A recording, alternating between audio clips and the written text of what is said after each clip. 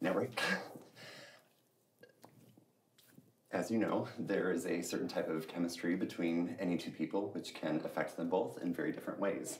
Now, just as there's some chemistry within you which allows you to enjoy my company, there's also some chemistry within me which makes me want to scratch your face off. Rick, I'm not going to mince words here. It's time for you to leave. We needn't go into the reasons why. Let's just say that it's something I've thought on and decided on. Now, I realize that I promised you, promised in writing, that if you needed a place to stay.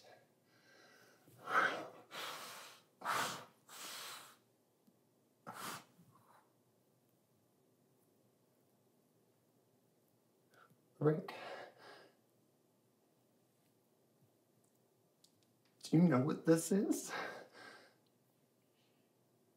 It's a crossbow.